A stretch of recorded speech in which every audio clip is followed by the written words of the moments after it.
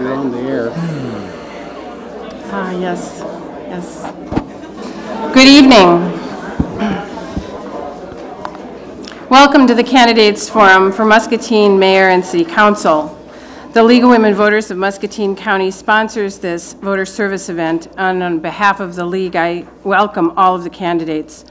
Running unopposed in the first ward is Phil Fitzgerald, third ward Tom Spread, at large Osama Shahade.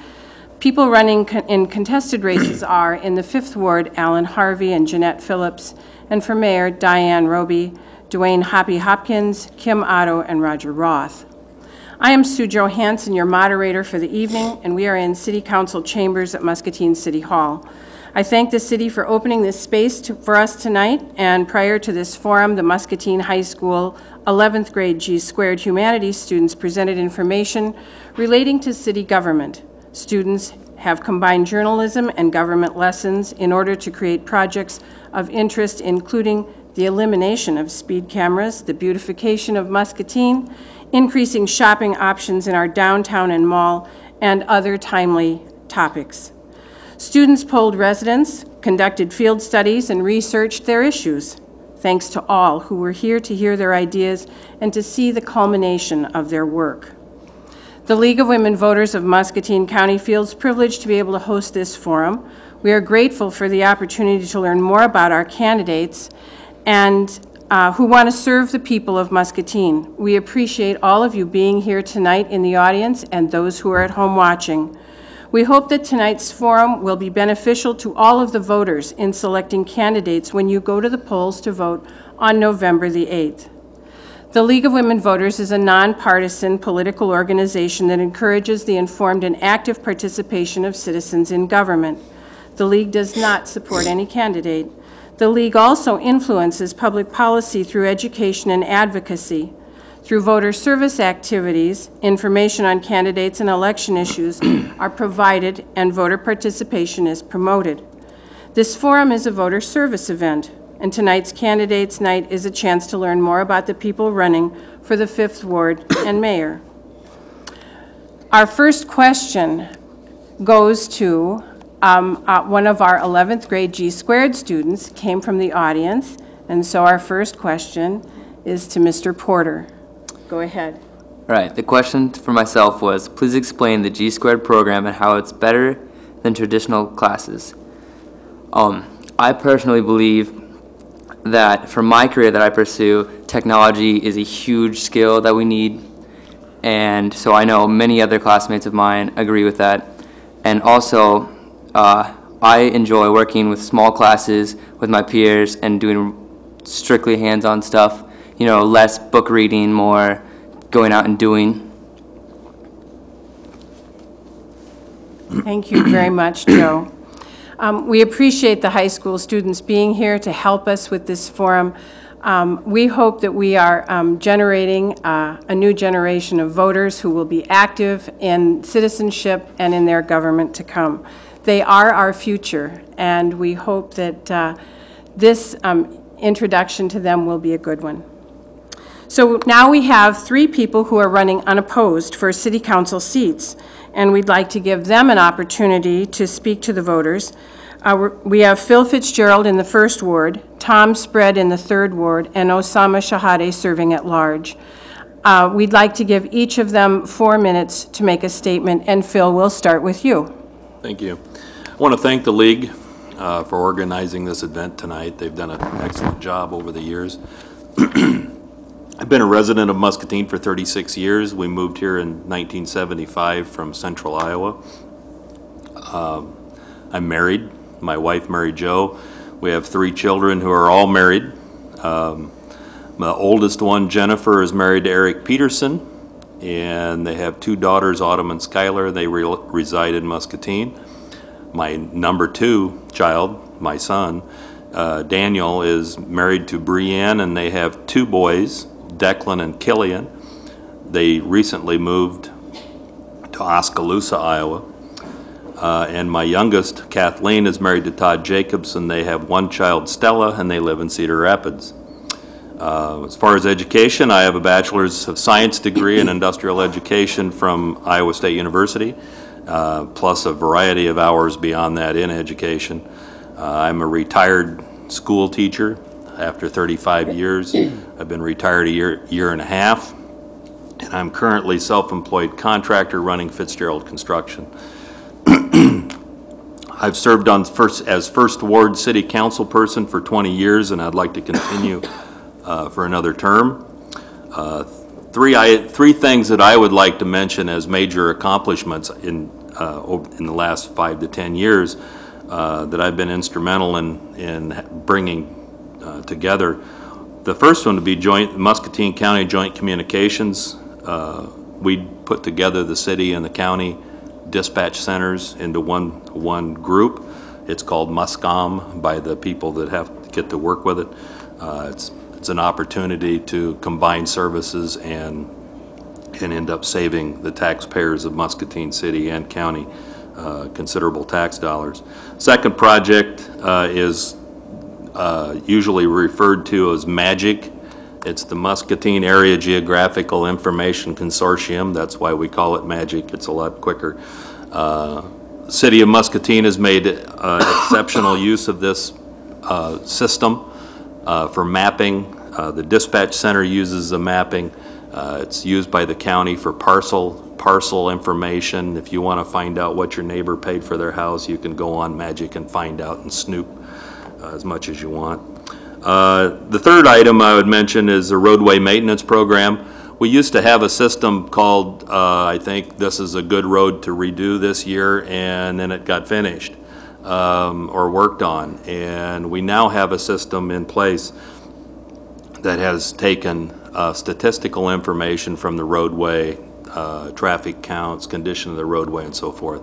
And we're using that currently to identify this, what needs to get done. So I'd appreciate your vote on November 8th. Thank you. Thank you. Tom Spread? Good evening, and thank you as well. I appreciate the opportunity this evening. My wife and I moved to town 12 years ago. At the time, my daughter was a senior in high school, and you can all imagine what a challenge that is for her.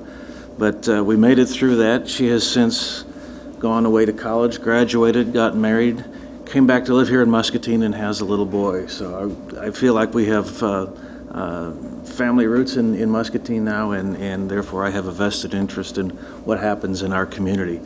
In terms of my educational background, let me back up. I was born and raised in the city of Chicago.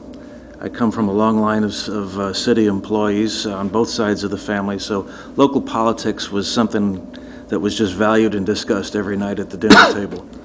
So I have that interest, and when I went off to school, I went to McMurray College, which is in Jacksonville, Illinois, primarily because they offered a major course of study called Urban Studies. My intention was to become an urban planner or a city manager. I wound up graduating from McMurray with a triple major in urban studies, economics, and business, and later on got an MBA from University of Illinois. I am a community banker by trade and happen to work at a place in town called Community Bank. I've been in the banking business for 34 years, again the last 12 here in town. I have extensive experience with GMCCI. I actually was one of a 10-person committee that helped create that organization when we merged the Chamber and the Economic Development Corporation. So that is a bit about my technical and professional background. As far as my interest in running now, as you were aware, it's an unopposed election for the seat vacated by Jerry Lang. I have a sincere interest in helping do what I can to make this a more vibrant community. I have a deep understanding of how local government works, and in particular, I have a solid understanding of fund accounting, which is important in this line of work, as a vast majority of what we do is deal with budgetary matters. So what I can assure you is that I will give thoughtful consideration to all issues that come before the city and do my very best to represent you. Thank you.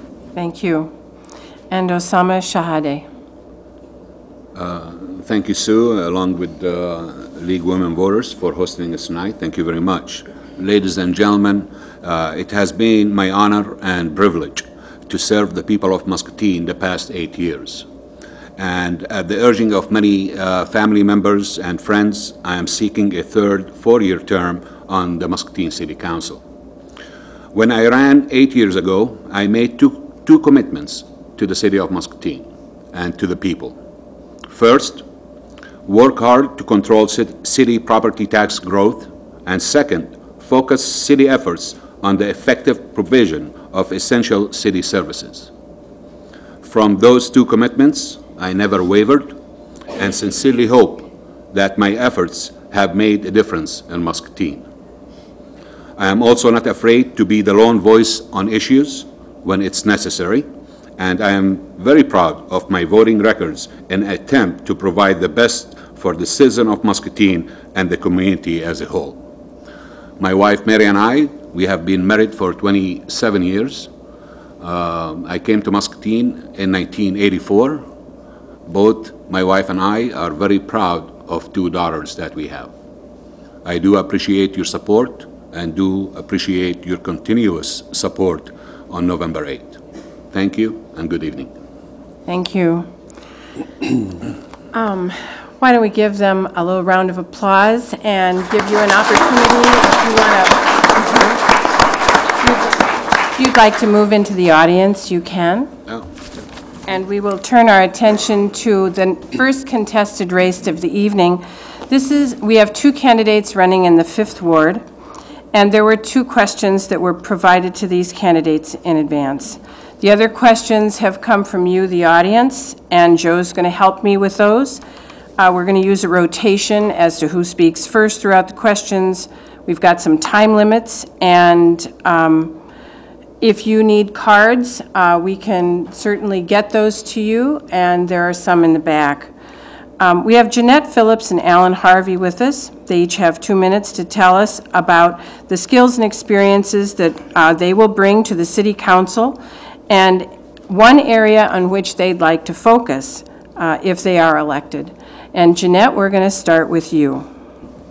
Thank you, Sue, and thanks to the League of Women Voters for having this tonight. But before I say anything else, I'd like to say, wow, those students were marvelous. And we really don't need to worry about the future of Muscatine because they were that good. And I hope whoever their teacher is gives them all an A+. Good. Think you can do that? I think she's in the front row, and Right. she's listening.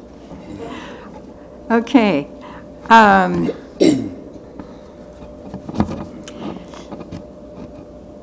I come from a very large family. I was one of the sticks here in town. They do construction and everything, and we certainly learned how to get along with each other. There were 12 of us, so that has helped, working with other people. My husband is Alan. We have 4 children and several grandchildren, and then those great-grandchildren, too. We've been married 55 years and lived here for about 60 of them, okay?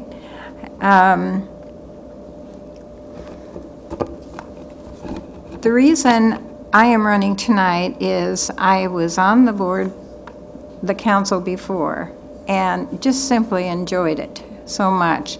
I like to look at both sides of an issue and then figure out which side was the one I wanted to vote for.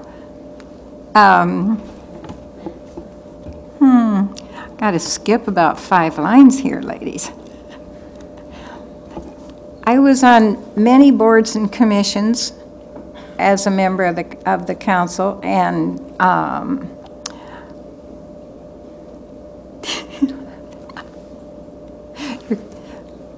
I think my favorite board was the ones where we appoint the judicial magistrate people. Thank you. Okay, thank you. Alan Harvey, we'd like to hear from you in terms of your skills and experience that you'll bring to the City Council and an area of focus if you're elected. Well, I moved to Muscatine in 1969 right out of college. I've been here in Muscatine for the last 40-plus years.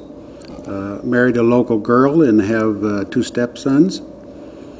I worked at GPC in research and engineering management and retired from GPC after 34 years of service. I have a degree in engineering and a degree in business.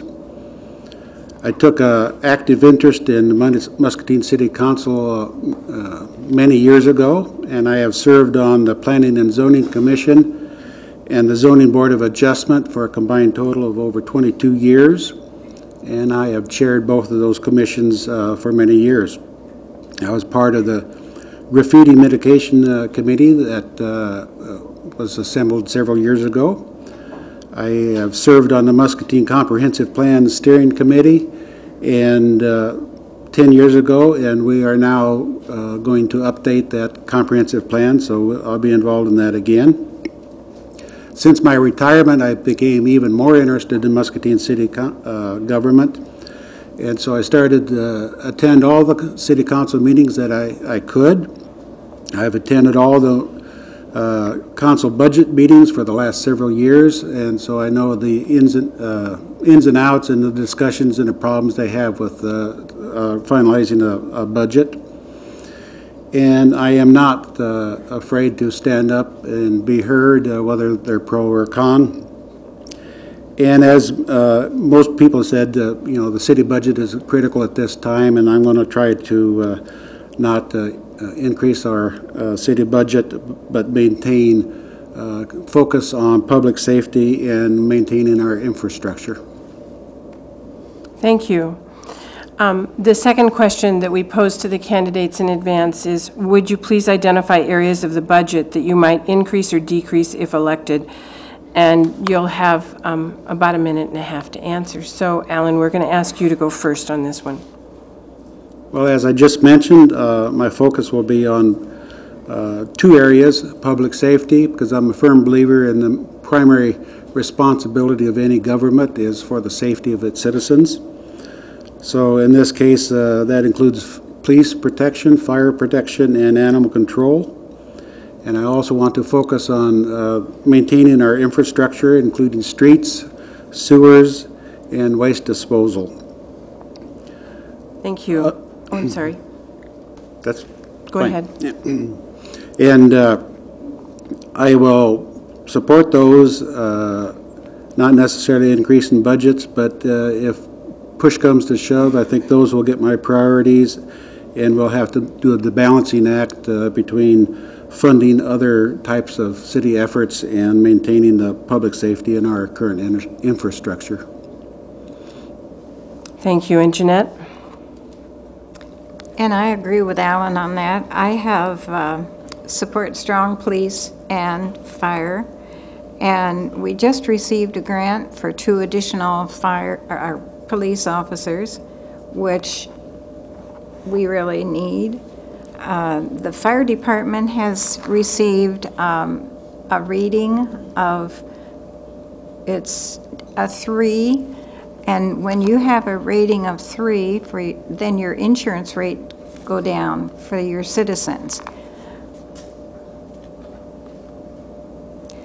Other than that, I'm going to wait for the budget sessions, and I've been looking through the book at the different areas to increase and decrease, and just wait until budget time to make up my mind where we can do that.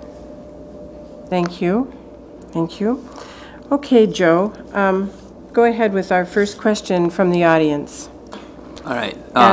Just give me just a second here. Let's see. We're going to continue with a rotation of speakers. Joe's going to help us with questions. We're going to address questions from the audience for about 20 minutes, and the candidates are going to have a minute and a half to answer. And Joe and I have been reading the questions, and when we can, we're clumping them together if they're on the same topic. So we reserve the right to modify and group items that are similar together. Thank you. Thank you. The first question is, Muscatine ranks first in the state of Iowa for pollution of the air we breathe. Are you willing to address GPC and Muscatine Power and Water to start efforts immediately for cleanup? Jeanette, we're going to have you take that one first. All right. Yes, if we're number 1, we need to do that. Thank you. And Alan? It's a pretty simple answer, I guess. Yes, once the contributors to the pollution are identified, which they have been, I think we need to proceed with all the steps we can to reduce the pollution and help those industries do what they can and support any efforts along those lines. Okay, thank you. Next question, Joe. All right, the next question is, property taxes continue to rise while property values continue to decline. Do you see this as a problem? If so, what would you do about it if elected? And Alan, we're going to give this one to you first. We all recognize that these are tough economic times, particularly for the nation and for Muscatine. I think it's very important that during the budget sessions that we try to control the city budget, at least to the extent that we don't raise the property taxes on our citizens. And in that effort, I think some of the areas that we might be able to help the city of Muscatine is broadening the scope of the current tax increment financing area to help promote the city and gain a tax base. And I think we can maybe offer some tax incentives to allow local businesses and new businesses to come into the Muscatine because they find it an attractive place to be. Thank you. And Jeanette? I agree that property taxes have gone up quite a bit. I did talk with the finance department about this, and it is not just the city council that's raising them. Part of your taxes that you pay come from the county supervisors and also from the school board. And the school board has gone up quite a bit recently. And so they also need to watch it and make sure that they keep it down. Okay, thank you. Joe? Right, the next question is, the Journal has stories of arrests for illegal drug possession and delivery, sexual and domestic abuse, and other serious crimes in Muscatine almost daily. If you are elected, please give at least one action you would suggest to decrease the incident of crime in Muscatine. Jeanette, we're going to go with you first. All right. I do see this, and I see it as a problem. I work up at the Juvenile Detention Center, and 2 of the rooms up there were paid for with Muscatine dollars. And so your Muscatine people that get in trouble go up to that building for their education and to be incarcerated. How to cut it down, you know, I wish I knew, because it's getting, the numbers get more and more every year. I've been there for about 12 years, and it's really a problem. Thank you. Alan? Well, first of all, I'd like to at least maintain our current police department's staffing situation, and if possible, as we're starting to do this year, is to have police officers specifically for street crime units, and have some officers placed in the school system as liaison officers to be there with the students and address any concerns that they may have in the school system. And I think the drug task force and the gang task force are an important aspect of controlling the crime in Muscatine. Thank you. Got another one? Yep. The next question is, in your opinion, should firefighters be able to be on city streets to raise money? Alan, what do you think?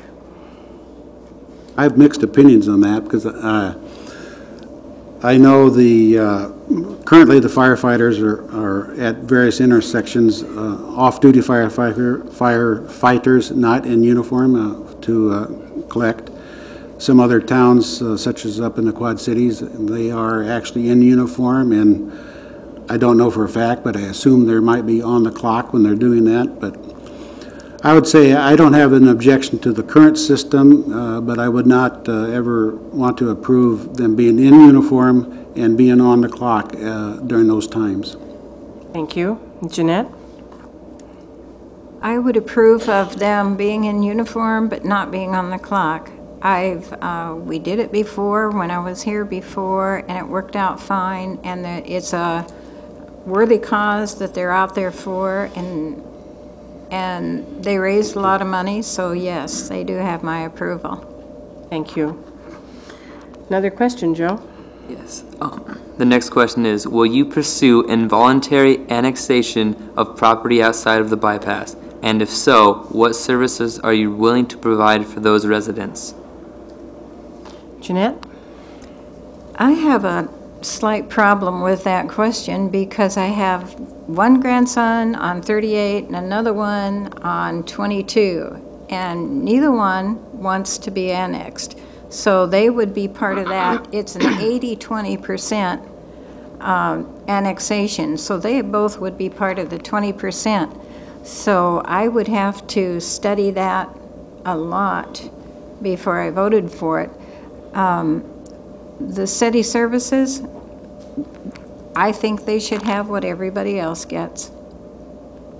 Okay, thank you. Alan? I'm in favor of the voluntary annexations, and we just had two examples of that in the last year where two separate parcels came into the city. Involuntary annexation is a little bit more complicated because I don't approve of annexing simply, to get the increase in the tax base, because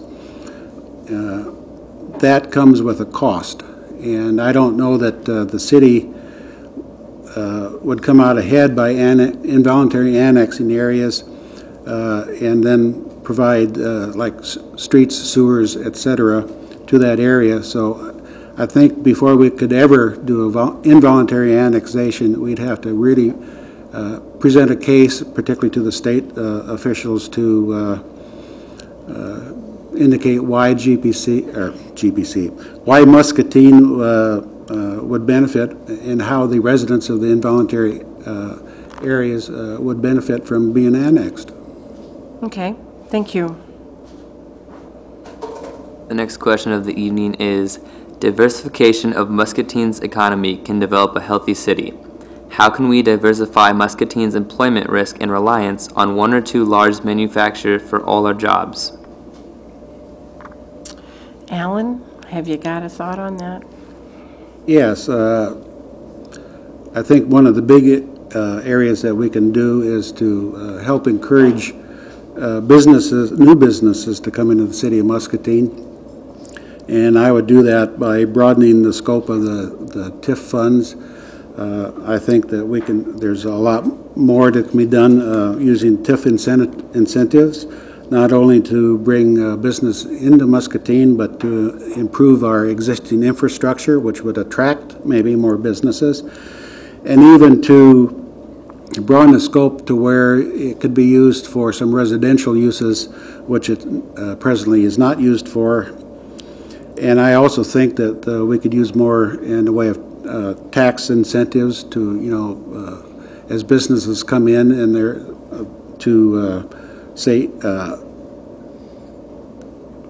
prorate their taxes over, say, I'm just picking a number now, 10-year period or that sort, to so they wouldn't have the increased tax burden just on day one. Thank you. Jeanette? To broaden our economic development, I think the improvements at the airport certainly would attract people from out of town. I also agree with him that the TIF areas that we have are very attractive. Today I asked my students what they would like to see, come to town. And some of their answers were very interesting. It was they spend their own money because they have their own jobs. So they want things like someplace to go to get the UGG boots that are over $100 a pair. Somebody else said the sneakers, that she paid $160 for her sneakers at the Finish Line. We don't have an Old Navy store here. Jeans with holes, they would go someplace to get jeans with holes. And let's see, tattoos. Another girl said purses. She paid $200 for her purses, and surely we could get these businesses to come to Muscatine because they're getting the money, you know, out of town. And I'd like to see them come here and spend it. Very good. Thank you. Joe, what's next? Will you look for the repeal of the unconstitutional pit bull dog law in its entirety? Jeanette? I think I probably did that. No, I don't look for the repeal of it. I would have to do a lot of research. The other thing is you have to listen to your people. And if the people call you, email you, and everything enough, then you go ahead and you do what they say. Thank you. Alan? Well, the short answer is no, I would not repeal that. Each dog is an individual, just like every person is an individual, but I can't lose sight of the fact that pit bulls are bred to be a fighting dog, and so many times the owners of pit bulls, you know, there are responsible owners and irresponsible owners, so unfortunately the laws have to be written to, you know, to cover all what might be termed vicious animals, and unfortunately pit bulls fall in that classification. Thank you. Okay. Next question is, what's your stance on all the speed cameras around town? Alan? I have no issues with the speed cameras. I know there are a lot of people who are upset with the fact that they are here. Ignoring the monetary aspects for the moment, since the speed cameras have been put into use, there have been over 14,000 citations issued. Only seven of those citations have been appealed to a court, so that would indicate that those citations are probably legitimate. At the intersections where the cameras are located, before the cameras were there were 24 reportable accidents. Since the cameras have been in effect, that has dropped to 16 reportable accidents. When the cameras first went into effect, there was over 4,000 citations issued, and in the last months of my latest data is about the middle of August, that those citations have dropped to 2,200, which is about a 50% reduction in citations. And what really struck me is speed going through the red lights. There have been over 1,200 citations written for drivers going over 15 miles an hour above the speed limit going through red lights. And there has been 5 citations issued for people going over 60 miles an hour through the red light. Okay, thank you. Jeanette, what's your take on speed cameras? Ready. Yeah. This is another area where I think I should listen to the people. I put it out on my Facebook. I asked them how they felt about it. And so far, I have gotten nothing but keep the cameras. It said they're slowing down the traffic on the bypass. And actually, if you look around Muscatine, people do obey the speed limit. By and large, they're people that do obey the laws here in town. Sounds like quite a few of them have a lesson to learn, but once they get a ticket, I'm sure that it won't happen again. But I will listen to people, and if they want me to vote to eliminate them, fine. Okay, thank you. The next question is, how will you use the hotel motel tax? Jeanette will ask that one to you first. Okay. Yeah. I would imagine we'll use it the same way we always have. It's been there forever. Okay, thank you. Alan? Well, currently, the hotel motel tax was, the original inception was to support like the Chamber of Commerce, and they do get some of those funds. Some of the other funds from the hotel motel tax are used for cities' expenses beyond just the Chamber of Commerce. So at the moment, I guess I would leave it the way it is, but I would not be opposed to redistributing those funds when budget session comes up and some more of the facts come before the City Council. Thank you. Do we have another one? The following question actually has two questions for the topic, so I'll read both and then have you state how you feel on the topic. The first one would be, would you be receptive to have the final decision concerning the Mississippi Drive Corridor project decided by referendum? And the second question is, do you favor one of the Mississippi Drive Corridor project alternatives? If so, which one? And do you have any concerns about this project? If so, what are they? So there are a couple of questions that are wrapped up in that about the Mississippi Drive. And Alan, we're going to start with you. I hadn't thought about putting that before a referendum, and I'd say at the moment, probably I would not be in favor of that because I would treat it like any other Muscatine street. Mississippi Drive obviously needs improvement. Whether it needs the degree of improvement and the expense that's currently being proposed, I'm not entirely convinced of that yet. There's been a lot of discussion down on what used to be called, or is still called, the Carver Corners about, you know, do you make that a T intersection? Do you make it a roundabout? Traffic lights? All I can say at this moment is I'm not a big fan of roundabouts. I think that's an expense that's not justified at that corner.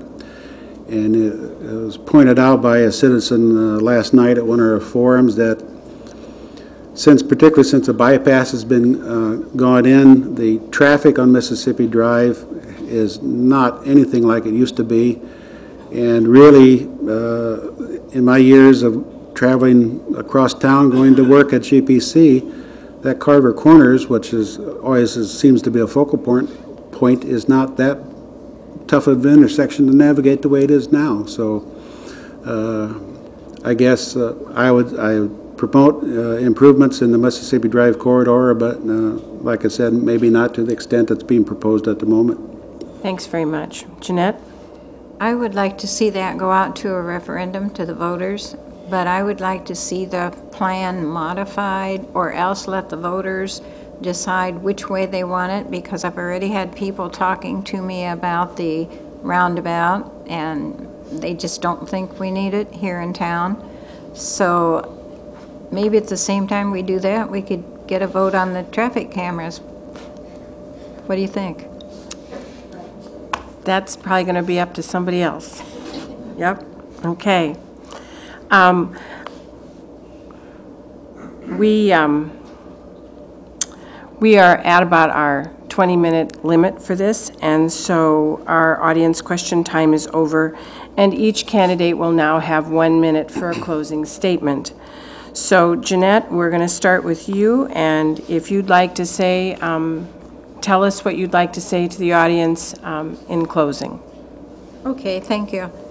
I think we covered quite a few points already here.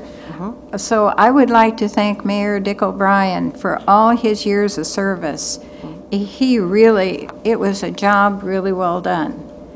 And he did, besides all of the ribbon cuttings and the meetings and all of that, he also was involved with very major projects, such as the Pearl City project, relocating the boat launch, renovating the building at the Riverview Center, the Discovery Center, the Environmental Learning Center, and the skate park. So, thank you, Dick. Thank you. Okay, Alan, a closing statement? I'd like to thank the League of Women Voters for putting on this forum and inviting the candidates to speak. I think it's one of the best ways to inform the citizens of Muscatine who the candidates are and what their thoughts are in running the city. I would certainly appreciate the opportunity to serve as Fifth Ward Councilman. I have a high interest in the city government, and I would like to be a part of the future decisions that are being made as far as the direction the city will take. Thank you very much. We're going to take about a 2-minute stretch break, and we're going to ask the candidates for the 5th Ward to join the audience and the candidates for mayor to come forward. Thank you very much.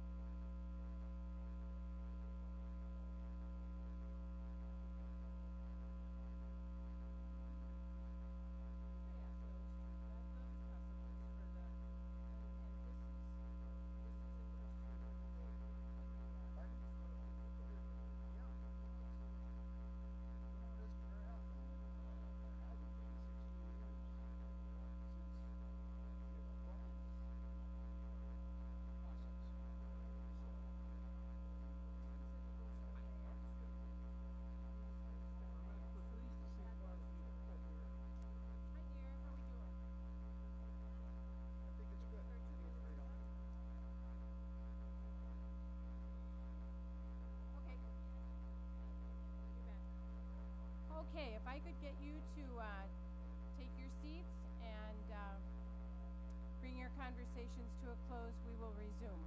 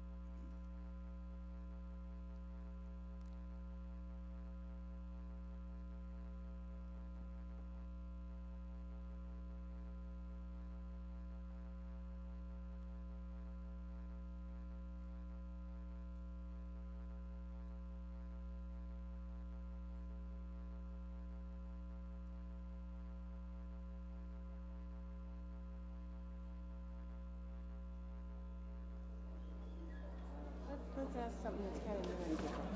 You don't want to hear the same ones they just heard completely. So these are the ones that I already heard. Right. Okay. All right. Well, we're back again. Thanks, everybody, for staying with us. I'd like to introduce the mayoral candidates. On November the 8th, on your ballot, you'll find that there are 4 candidates for mayor, and tonight we're going to hear the ideas from these candidates. I'm pleased to introduce Diane Roby, Dwayne Hoppy Hopkins, Kim Otto, and Roger Roth. They'll each have 2 minutes to answer the first question, which was provided to them in advance, and it is, what characteristics do you have that make you the choice for mayor? And would you please share your vision for the future of Muscatine? We're going to start with Diane Roby, and so if you'd please answer those questions, we'd appreciate it. All right. Thank you, Sue, and the League of Women Voters and the audience that's here this evening. First, I'd like to let you know that I have a husband of 31 years who supports me, which is very much appreciated. Thank you, David. And I also have 4 children and 5 grandgirls, so I'm proud to be a grandma. So with that, I think that the characteristics, besides being a good grandma, would be the fact that make me a good mayor for your community is the fact that I can facilitate teamwork, and that requires the knowledge of team relations and how that takes place. I was your postmaster for 33 years totally before I retired, and I managed 3 unions. Processing and delivery of mail demonstrates the ability to direct and coordinate those group efforts and provide a service. And that's just one of many activities. I've volunteered a lot throughout the community, and over the years, and each time you volunteer on another project, you learn what we can do to benefit our community. And so it divides leadership skills, as well as I am a coach and a mentor. This evening I have with me Jenny Sosa, who's a student at MCC at the college, and she is learning the government process through her class at school, so she has decided to join us this evening too. I have 4 years on City Council, 2 years as Mayor Pro Tem. I've been through 4 budget sessions, goals, objectives, and strategic planning. My vision for Muscatine is to build on the past, but to move forward in the future, developing what we've already have been going on is the quality of life for our health, appearance of our city, tourism, economic development, and communications through our website and our media outlets. I want to lead Muscatine. I want to be part of that team that leads into the future of what has already been developed. Thank you. Thank you. We'll turn next to Dwayne Hoppy Hopkins. Thank you, Sue. And I must say, it's a little bit different being on this side of the fence than on that side of the fence. That's the truth. I want to thank you and the League of Women Voters for putting this together. And my, look how it's grown. I know, isn't it great? Such a success over the years. Good. Well, as Sue alluded to, my name is Dwayne Hopkins, more commonly referred to as Hoppy. I've lived in Muscatine my entire life, with the exception of a year in Wilton, a year in Iowa City, and my military duty. I see myself in this scenario as, well, let me back up. To define the mayor, I see the mayor as a goodwill ambassador, a public relations person, a sales manager, and all that goes with marketing, as well as ruling with an iron fist, as Mayor O'Brien has done, council sessions to include budget sessions, and I've sat in on a few of those myself. So I see myself as fitting that description, and I agree with Diane on just about every point that she has made in moving this city forward. There's things that we can do. There's things that I think the council has kind of set on their hands in the past few years. We just need to pick ourselves up by the bootstrap and move forward. There's no I in team, and the council is definitely a team, and I think the council needs to dedicate itself, each and every one of the council members, to include the mayor, to be that cheerleader for the community. We have a great community, just not a lot of people know about that. Thank you. And Kim Otto.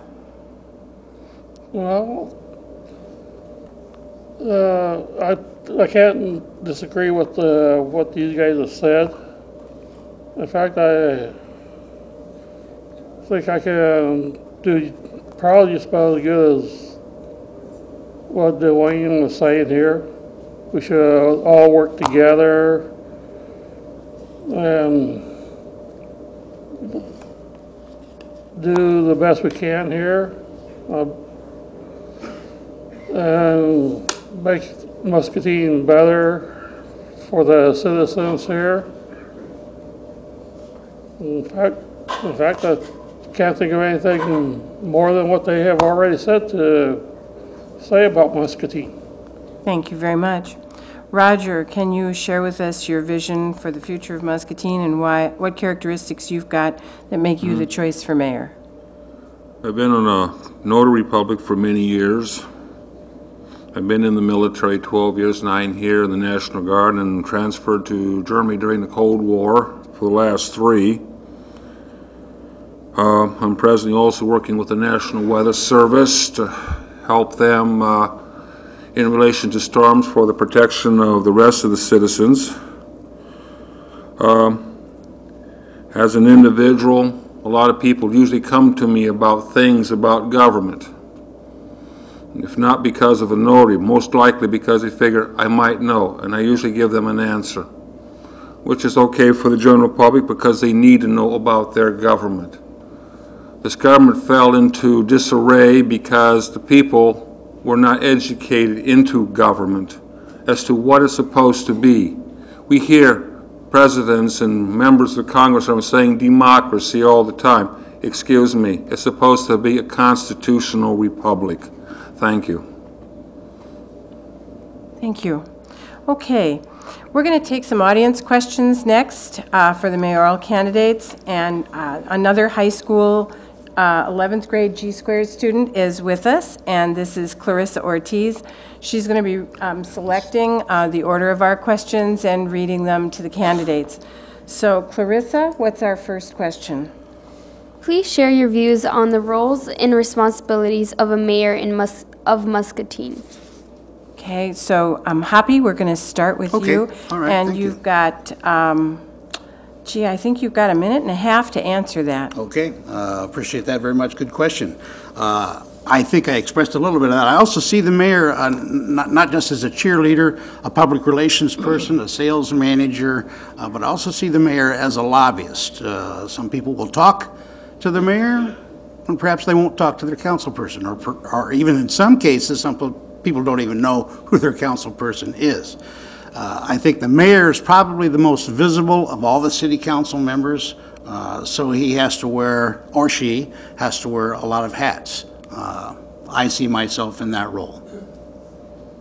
Thank you. Kim, would you let us know what you think the role of mayor is?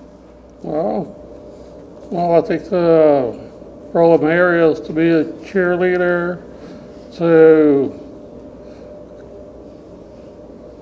coach people, to listen to what they have to say, and try and work with the people, and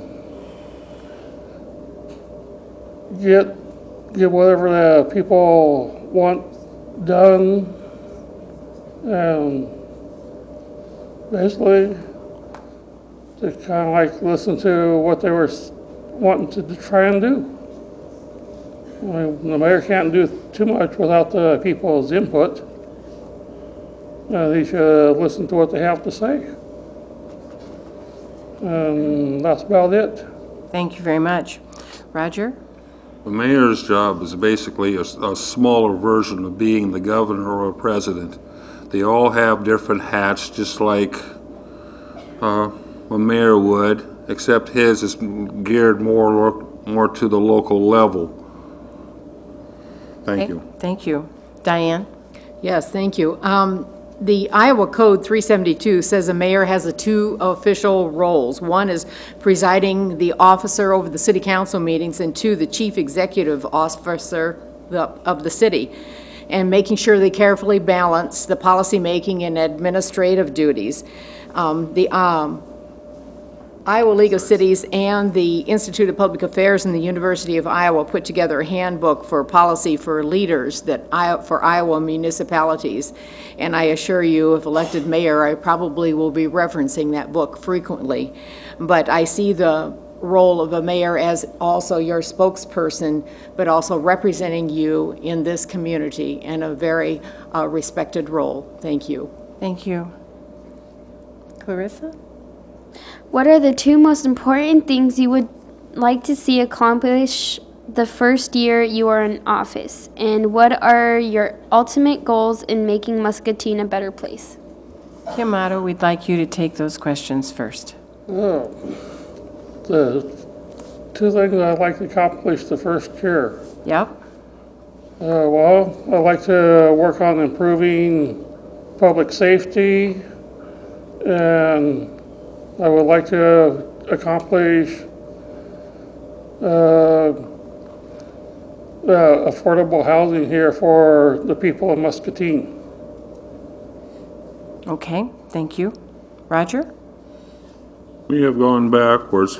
When Mr. Fitzgerald was a private, so to speak, in city council, they had a situation concerning the city fire department wanting to expand further out so they could get to the fire and emergency situations that much quicker. It's been too long for us. We can't be playing the hurry up and wait when it comes to public safety. It is a priority, a very big priority.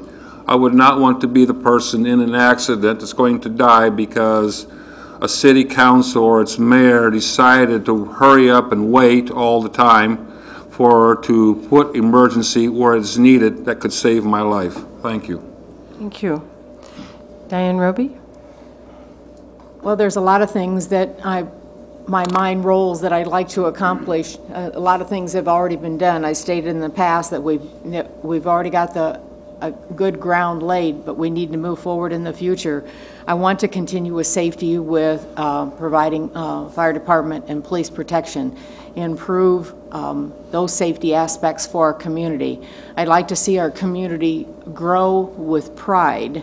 Recently, one of the topics that came up was from the National Citizen Survey that people do not have as positive attitude about our community as that many of us already do, thinking it is in pretty good shape.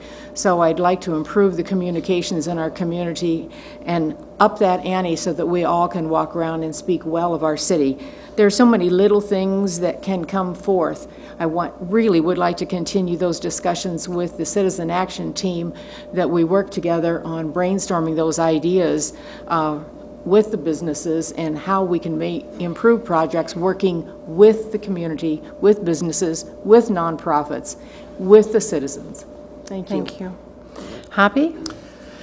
I wish everyone that's in the room right now could have been here an hour and a half ago to listen to our Muscatine High School juniors in their presentation. They covered topics such as traffic lights, you know, a lot of things that were included in the survey that the city did, but they used a little bit different terms. One of the terms that sticks out in my mind is economic gardening. Wow, that's an interesting term. Has nothing really to do with green life, but it has everything to do with tax base and retail sales and in strengthening this community. I mean, I think we all long for a better downtown. I think we all long for a better Muscatine Mall. I think we all long for a Target store. I've heard this anyway.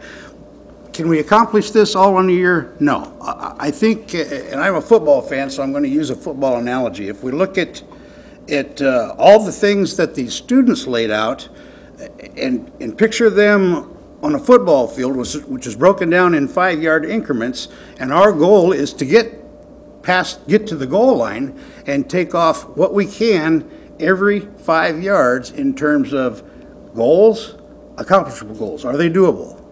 And move forward in that direction. Thank you. Clarissa, what's next? We now have a rather comprehensive recycling program. Do you believe residential citizens should continue having essentially unlimited garbage pickup? What alternatives would you consider? Roger, we're going to let you take that one first. Fifth Amendment talks about fair compensation, includes garbage. If they're picking it up, they need to be compensated for the work they do. We need to be compensated for where it goes. We need to be compensated for the fair wear and tear on vehicles, but we got to do it in a fair way so that everyone pays the same price without discrimination to the general public. Thank you. Okay. Diane? Oh, yes. You know, since we've gone, the recycling, curbside recycling was probably the hottest issue this last year, and the most talked about topic wherever I went, on Facebook or Twitter or emails or at the Y. Everyone wanted the curbside recycling and still like it.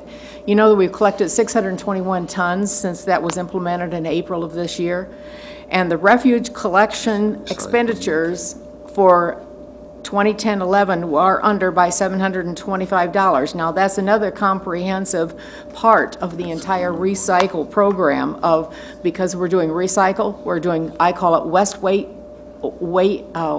waste pickup, and it is confusing, but some of the funds are going into, we have to find the deficit we have at the landfill has to be recaptured, and we have to maintain and reduce the deficit at the transfer station.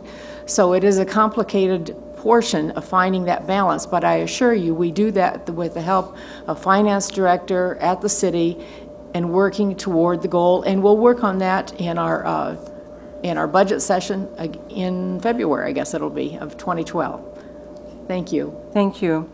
Hoppy, what's your thought on recycling? 5 years ago, and maybe it's a guy thing, I don't know, but I threw everything in the same trash can at home. And my wife bought into the recycling system, and the more she preached to me, the more I thought, well, okay, we'll put plastics here and newspapers here and cans here and so forth. And I didn't like having to haul them, throw them in my vehicle and haul them to the nearest container. The new system is kind of the old system for Hoppy, and that's throwing everything, you know, in the same container. I think it's absolutely great. Now, is it a fair balance economically? Is it coming out that way in terms of city budget? I'm not in a position to really know. But I think we should continue because it's saving Mother Earth. And we do have to be accountable for Mother Earth. Thank you. Kim? Well, I think we should continue on with what we're doing right now. See where it goes. I mean, like Dwayne said, we got to save Mother Earth. For that reason alone, we should just keep on doing what we're doing right now and see where it goes. I think we should keep it as is. Thank you. Okay. Our next question. KWQC-TV in Davenport reports 100 home foreclosures in Muscatine. What can and will you do to improve economy in Muscatine? Okay. And we're going to start this round with Diane Roby. Oh, aren't I lucky? Yeah. Let's see. Foreclosures and economy. Foreclosures and economy. The foreclosures are hard to see because we do get a report at council meetings, which, by the way, all our council, everything we have is on our city website, which is an awesome website. You can, anything that we, the council, have, you have the ability to see also. It was mentioned earlier, economic gardening, and I think maybe that might be one direction to go with helping to build the economy in Muscatine. Economic gardening is a term that has been around for a while, and some cities have used it, and I brought a sample of what to explain what that might be. Economic gardening, I visited with Jay McKee Button, and you know, times have hit him pretty tough too with the changes, but here Jay, bless his heart, gave me 2 coasters, and it wasn't over $2.99, by the way. But these are made out of byproducts of resin that he has at his business. This is his factory. Now, these are coasters. One of them happens to be just a resin. This one he has mixed in corn. We're an industry town. Here's economic gardening. His business might be hurting with the button factory or industry, but you can take his byproduct and make another business. That is economic gardening Ladies and gentlemen, that's what we can do in this community, which in turn will help homes and jobs and the economy for Muscatine. Thank you. Thank you. Hoppy? It all starts with the economy. And we can sit here in our community and we can feel sorry for ourselves because nationally the economy, well, actually on the global picture, the economy really isn't very good and doesn't paint a very positive picture. Or we can ask ourselves as visionaries and leaders in the community, what can we do? And I'll use the example of a man or a woman on the riverfront wanting to just sell a bag of popcorn and try to make 25 cents. If we stand in the way of that simple activity, we're standing in the way of economic development. So again, I think if we ask ourselves, what can we do to encourage entrepreneurism? What kind of ideas can we come up with as a team to talk about? My sister-in-law owns a retail store in DeKalb, Illinois. Could I suggest to her that she branch out with a second store in Muscatine, Iowa? It's a market-specific store, and I envision that in downtown Muscatine. Just an idea. But again, are we standing in the way of economic development, or are we encouraging it? Thank you. Kim Otto?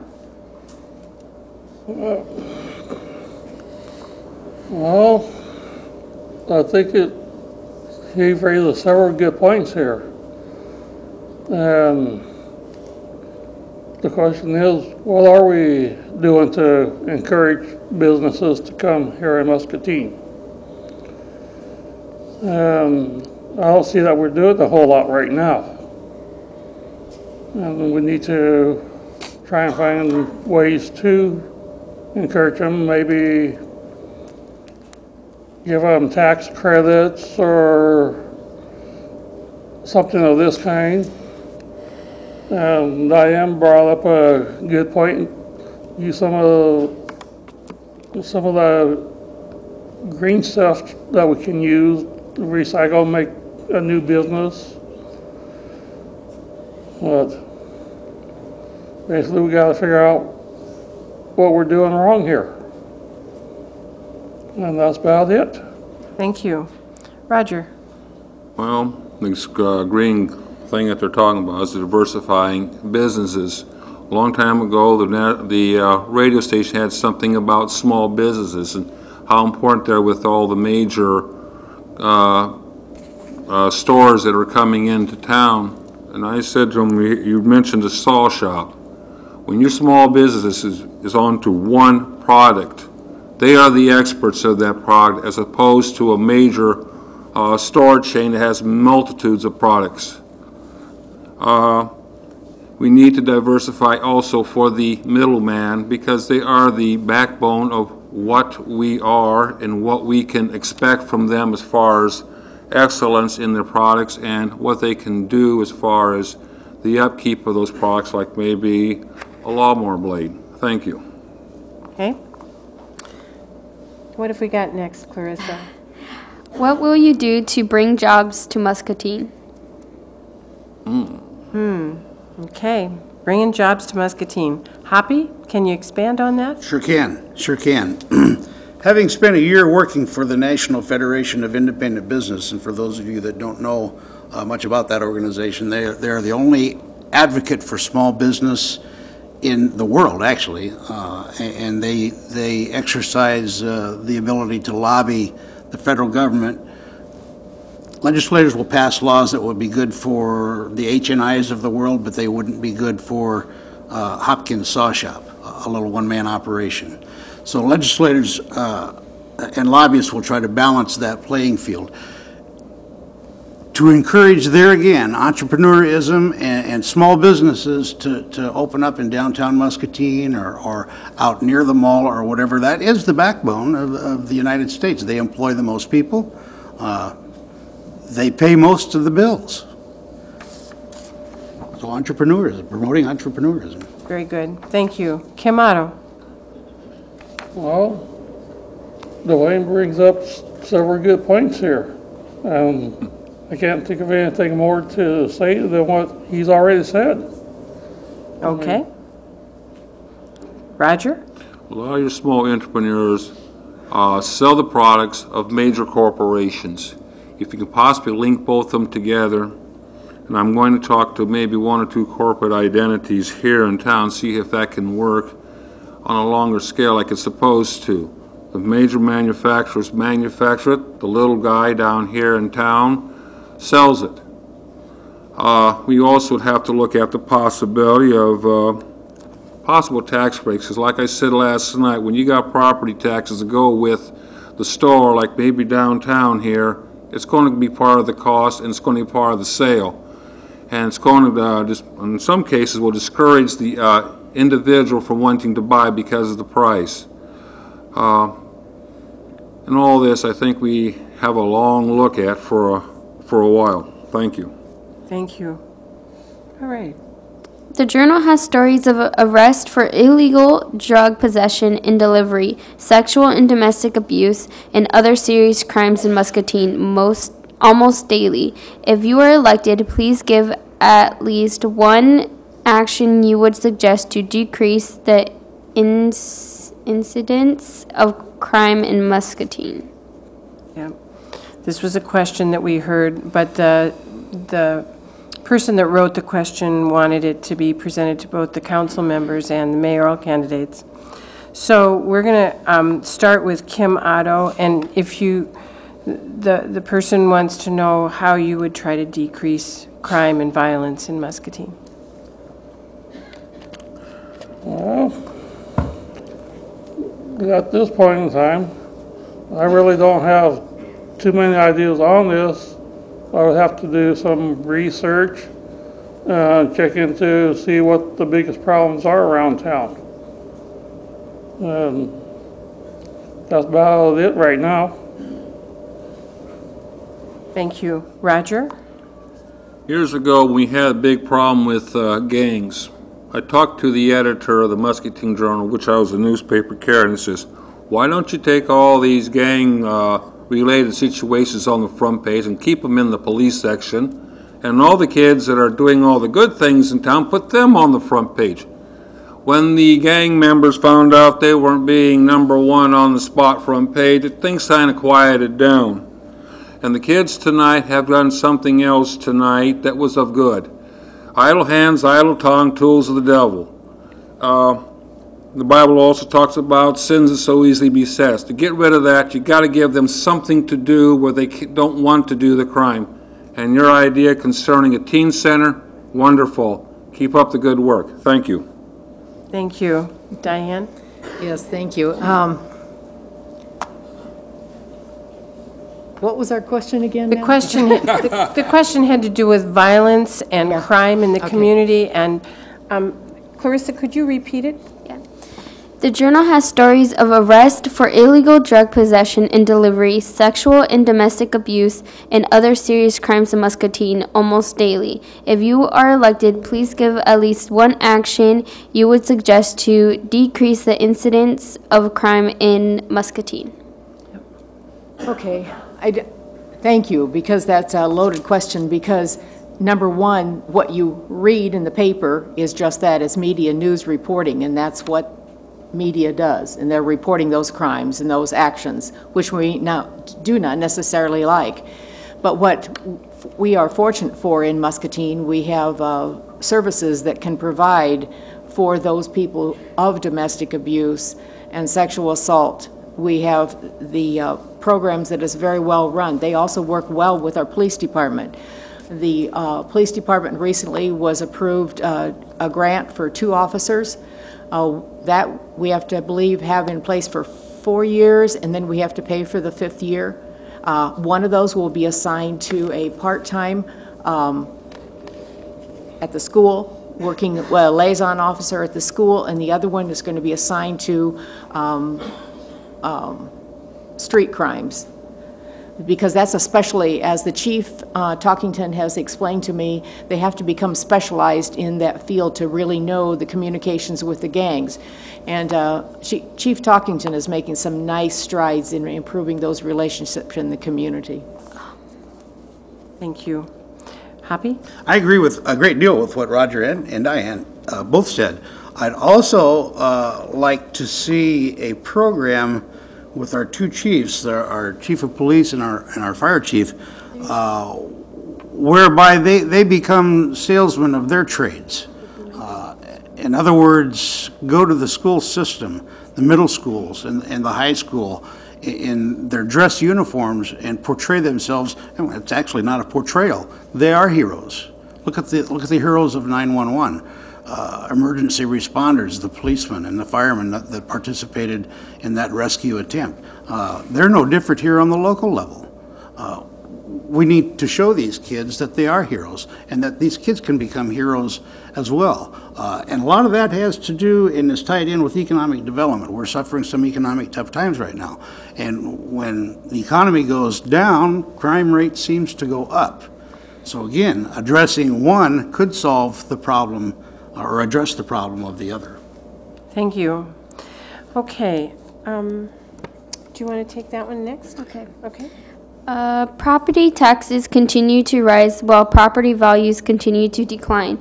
Do you see this as a problem? If so, what would you do about it if elected? And for Roger, if you do not approve of property taxes, how will the city pay for police, fire department, street, sewers, and other services?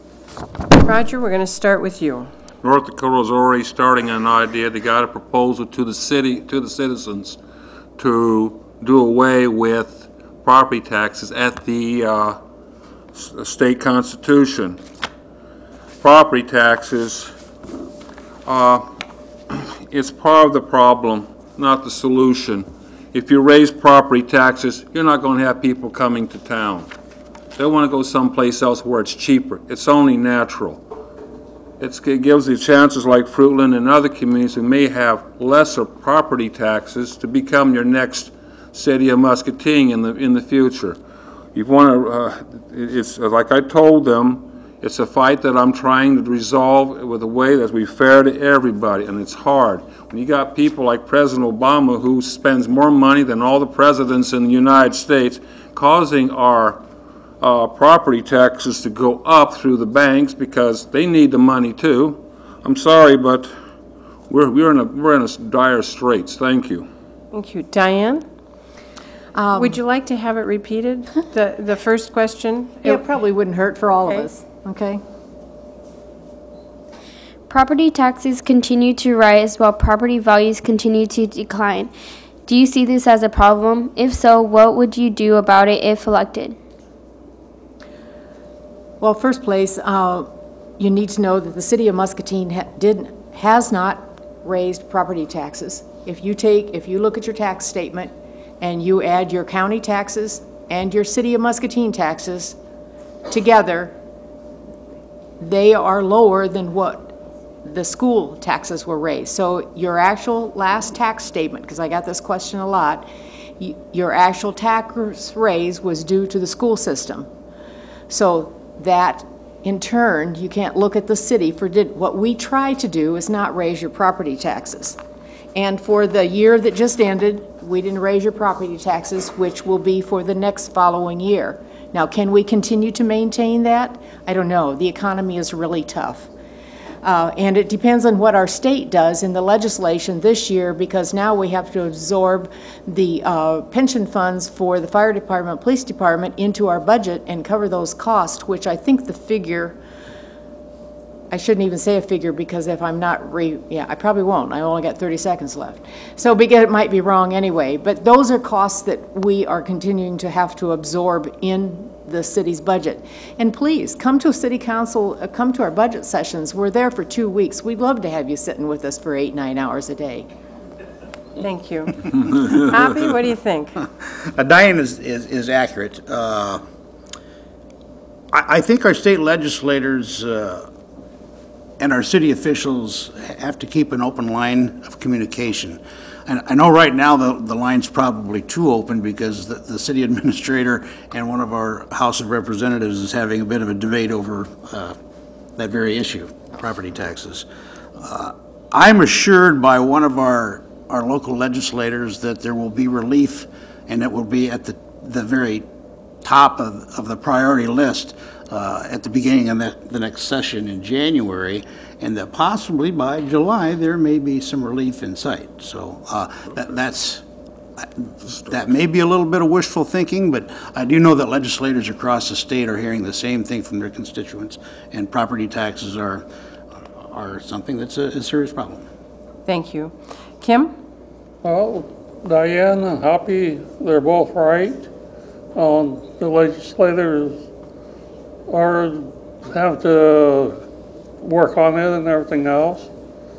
I would have to look into what the city is actually doing on property taxes to see if there is any changes that can be made to lower them or something of this kind. That's about it. Thank you. The next question is and we're going to start with Diane on this next question. When budget talks begin next year, will you be open and willing to recommend to having city employees pay more for their health insurance? And I think they'd like an explanation of whatever your position would be on that. Sure. The city employees have already been paying a percentage, but to be honest with you, my mind isn't going there right now as to what that percentage is. So they've already are paying some, and so is supervisory staff. So if there is a need, depending on what the rates come in for the raise in health insurance, that'll be reviewed at budget time. We'll take all those pieces to the puzzle together and see what needs to be done and what percentage for each of the departments it needs to be raised, depending on what healthcare rates come in at. And certainly I'm not opposed to everyone paying their share. Thank you. Hoppy? And I agree with Diane. In addition, there's an initiative that Diane's fully familiar with and being promoted by the governor of the state of Iowa in a partnership, forming a partnership with Blue Cross Blue Shield as well as Hy-Vee and Fairway, and it's a health initiative. Now, anytime we can be accountable ourselves for our own health, and maybe that's walking 7 blocks a day, or instead of having French fries with your quarter pounder and cheese, ask for fresh fruit, things of that nature. My point being is that if we take care of ourselves and start to lead a more active, healthy life, then there's less claims. Less claims means a reduction in insurance rates. The initial question is, and again, I agree with Diana, it'd have to be under review at the time of the budget session. Okay. Kim, what do you think about healthcare costs at budget time? Well, I have to agree with Dwayne here. That we should be accountable for our own insurance and everything and do the best we can to lower them. And if that means, like you said, walking 7 blocks or 8 blocks or whatever, we should do that. And that'll be about it. Thank you. Roger, health insurance costs? Well, when Larry Wolf was head of Park and Rec, he encouraged them during the summertime to have maybe a walking contest so you can get the most miles up to a maximum as far as their health was concerned. As far as the costs are concerned, it has to be a year-by-year basis as to what we're looking at in hopes to keep the costs down for the maximum amount of care that's allowed by law, because things do happen. Murphy's Law is out there. It's going to cause trouble, and we're going to have the backup for the employee that it happens to. Thank you. Thank you. Okay, Clarissa, another question. If it becomes necessary to cut a significant amount, say $400,000 from the budget, where would you suggest cuts be made? And we're going to start with Hoppy on this one. Boy, that is a great question.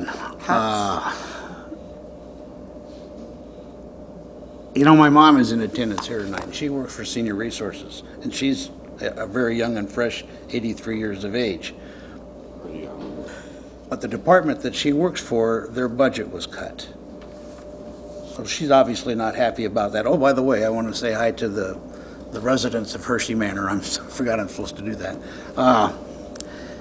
You know, that's very tough. I mean, you need the safety and protection that the fire and police department offer, and that takes money.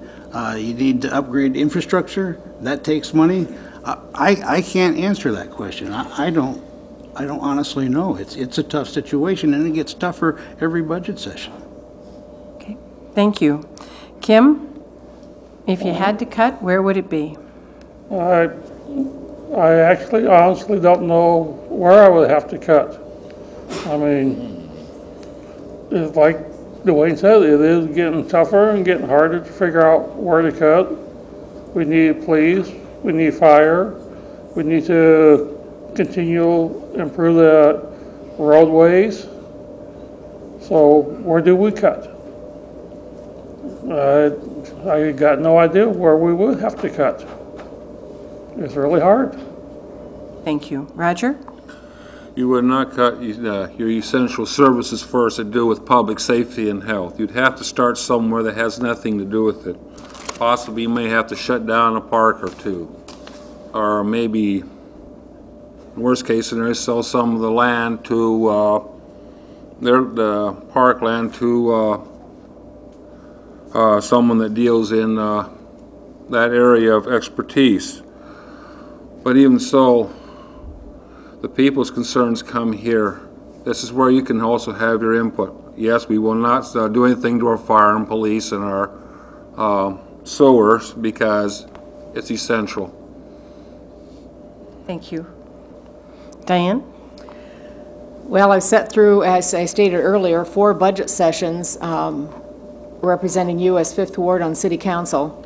And by the way, as crazy it is, I love that. I love serving and representing the Muscatine. And each time we go through each the budget session is presented with the city administrator, and each section with Nancy Leake, our finance director. And we go through each section, have a presentation from each department, hear what they think they need for their capital expenditures or where they could cut or downsize. We review each of those items. At the end, the council starts going through over all our notes we've taken. We review what possibly could be cut. $400K has been cut, I don't remember, easily from the budget before. We've gone through this process and more, and sometimes in order to avoid raising taxes. Can we continue to do that? I don't know. I'm not going to make that promise because I assure you, we do want sewers, we do want police protection, we do want fire protection. I want an ambulance to come and get me if need be. So those services are top priority as well. You'd be complaining if your garbage wasn't picked up. So how easily we could cut $400K, but we'll have to sit in the budget session in 2012 in February doing that. So please come join me. Thank you. Clarissa, another question. Will you pursue involuntary annexation of the property outside of the bypass, and if so, what city services are you willing to provide those residents? We're going to start with Kim Otto on that one. Well, I don't think I would pursue that because a lot of people outside just simply don't want to be annexed inside into Muscatine. I don't think we should make them. And I wouldn't make them. I'd just let them stay as is. And that's about it. Thank you. Roger?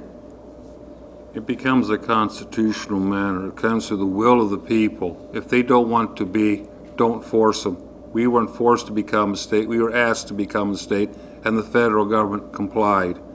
If they don't want, if we do have services that we could introduce to them to possibly move them in the direction of wanting to, fine, but that's their decision, not ours. Thank you. Diane? Yes, annexation, as it was assigned to us as a goal, or we, the council, made our own goals and objectives for the year. So annexation was presented at an in-depth, and we've been talking about it. Our city planner prepared us a lot of information. There are Iowa Code 36811 through 36822 deals with involuntary annexation, and it's not as easy as you think it might be. There's a city development board, which is addressed in the Iowa Code 368, and that sets in like at the level of Des Moines. When you refer to the city development board, you have to watch that term. And so that after, if we were to voluntarily or force them to annex into the city, then you have to go before a public hearing. The development board would have to requires us to set a special election by the county commissioner. So there's a lot of process. There's also another type of annexation called the 80-20, and I think that was mentioned earlier in the discussions by the Fifth Ward candidates.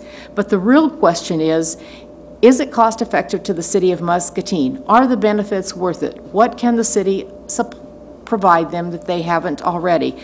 I believe our community's priorities should be infill and cleaning up inside the city limits. I am not in favor of the forced annexation or, involuntary referred to. And we need to take care of what's inside those city limits and improve there first before we merge outside and deal with an issue that's too difficult. Thank you. Thank you. Hoppy? Absolutely not. This is a government for the people. And when we start forcing people to do things that they don't want to do, we lose the concept of this free country that we've been living in. That's a pretty broad statement. Pretty accurate. And I agree with Diane. We need to do things within the city to make it so attractive to live in the city that those people that have chosen to live in stick houses in suburbs want to sell those houses and move back into town. I firmly think that that can be done. Thank you. Okay, Clarissa, what have we got? Speak about historic preservations as economic development, please. So we're going to start with Roger. Historic preservation. How could historic preservation be part of an economic development plan for the city of Muscatine? It's going to be interesting how to do that in the first place. You got it all across the nation of historic preservations. I even talked to Santa Gracie when they got that old barn going because it was a rarity of its own kind for a national icon from their point of view, but I didn't get the positive response I was looking for. They had other things to do. But we are the first state on the west side, on the other side of the Mississippi, to have the first president. For example, was he here? If so, we got a plus. It's a shot, but for me, it's a shot in the dark because we got other things that we can also need to do to try to help get this community really going to compete with the major cities like Davenport. Thank you. Yes. Diane?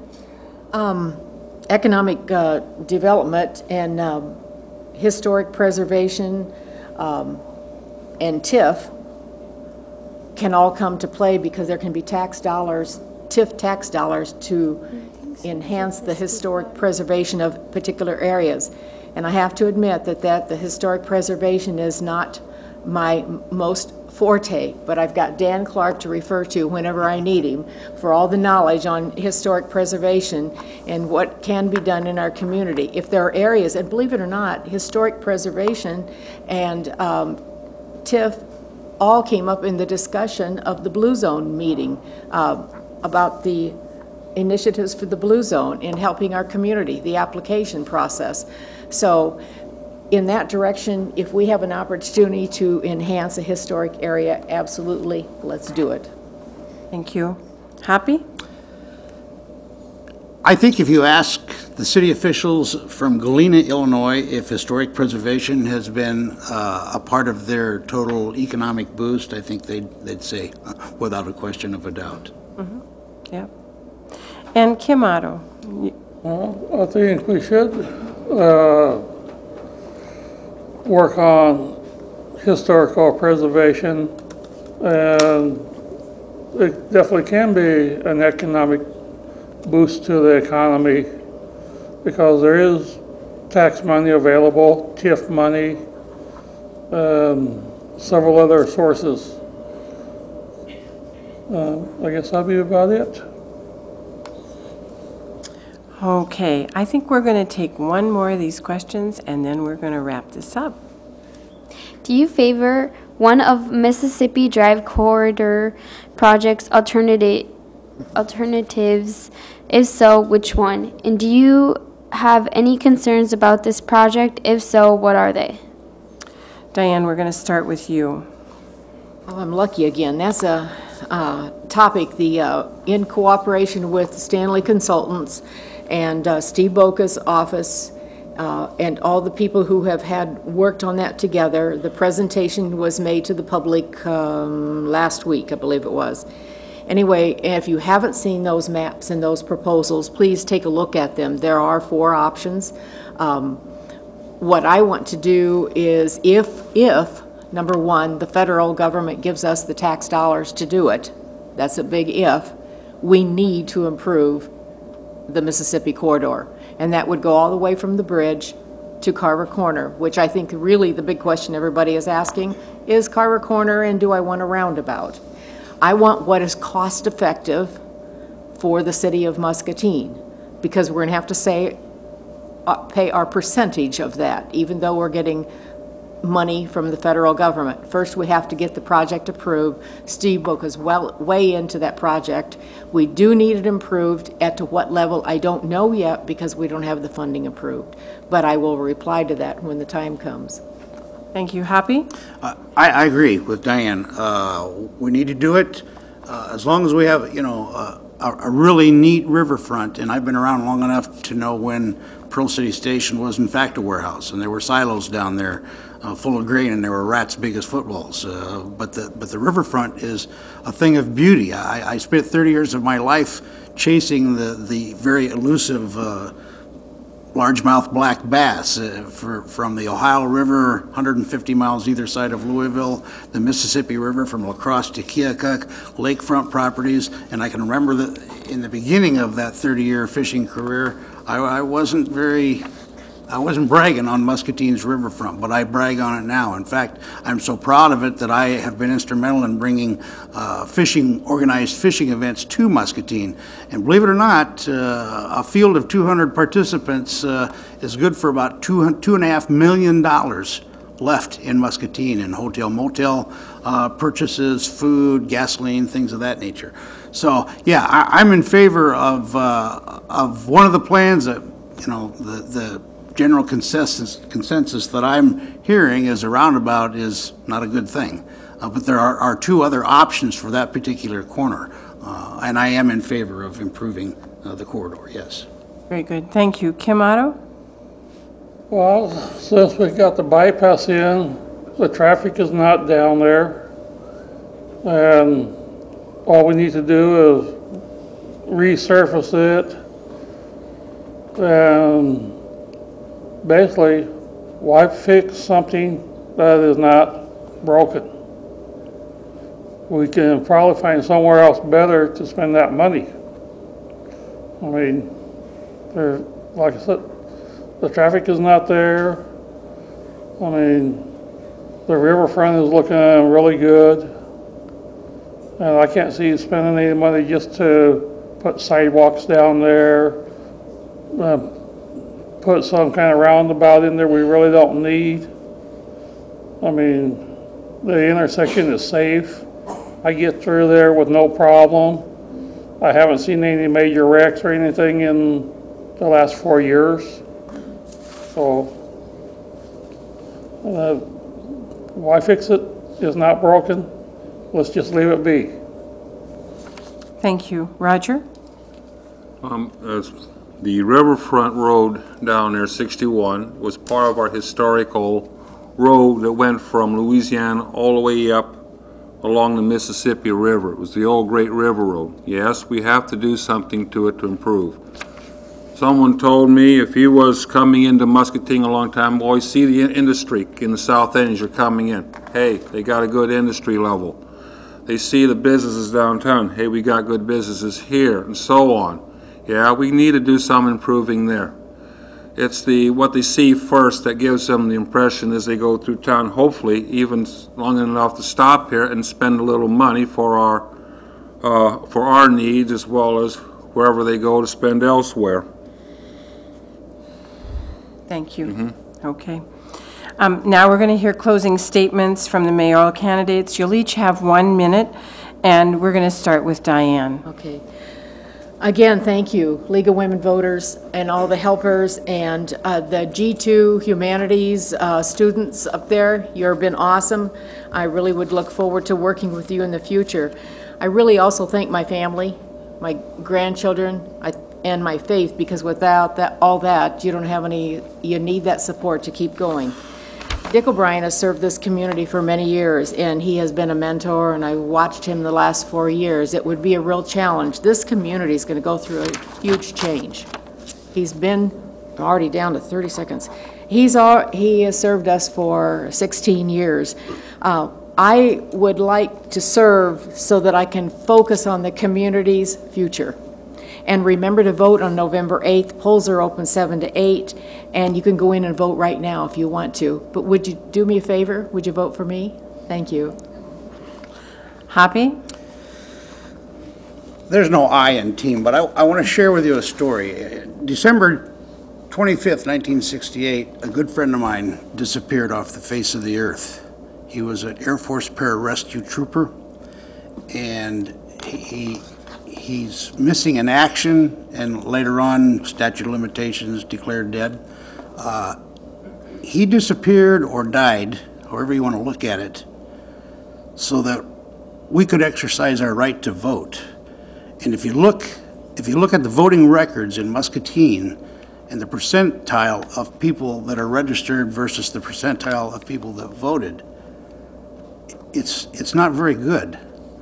So as a veteran of Vietnam, speaking for the World War II veterans, the Korean veterans, the other Vietnam veterans, I'm just urging you to get out November 8th and call your family members and friends and urge them to get out and vote for one of the four of us. Thank you. Kim Otto? Well, I'd like to thank the League of Women Voters for putting this together for us. And I'd like to thank the students for doing an awesome job tonight, and encourage everyone to come out and vote. And everyone have a good evening. Thank you. Roger? I screwed up on the one question about recycling. I can just say that the Clark House has a beautiful recycling program at their place, and they're using it quite well. I'm certain other places, like for the elderly and otherwise, that have one, it's a good way of maybe even giving the city a little extra money, because some of that stuff is worth recycling right to a store or a business that will give you the money for it. As far as taxes are concerned, my wish would have been, if at all possible, our city lives off of the interest of its bank account, and thus giving corporations and the people the chance to have more money for a constitutional economy. Thank you. Thank you. The League of Women Voters of Muscatine County thanks all the candidates for their interest in serving our community. I'd like to thank the Muscatine High School 11th grade G squared students, especially Joe Porter and Clarissa Ortiz, who helped me tonight. And I appreciate so much that you have taken an interest in issues that relate to the city of Muscatine. I'd like to thank the city for allowing us into this space, Muscatine Power and Water Cable, and Muscatine Community College Video Department with Brad Hesford and Chad Bishop, and providing cable broadcast and rebroadcast of this event. For those particularly upstairs and those perhaps in the viewing audience and here tonight who are not registered to vote, there are 3 easy ways to do that. You can register at the polls. You can go to the county auditor's office in the county administrative building, or you can mail in a completed voter registration form that's found at the front of any telephone directory. So if you have a telephone book at your house and you open it up to the front, you're going to find a voter registration form that you can fill out and mail in. The League of Women Voters encourages all citizens to learn about the issues, to register, and to vote, especially on November 8th. Thank you, and good night.